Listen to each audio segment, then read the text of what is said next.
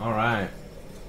So, hey guys, it's Ben at Bashful.ai. So, I am working on Bashful right now.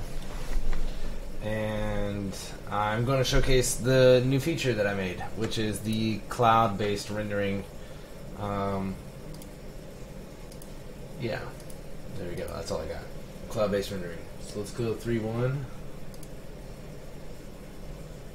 You know, let's see what we can get with this 119 again.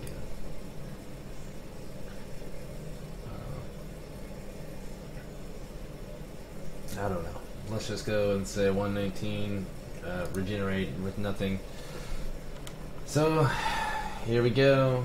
It doesn't really give progress right now, and it probably won't. So we're just gonna say it takes. We're gonna just give an average, like 40 seconds. Then when it comes back, obviously it's done.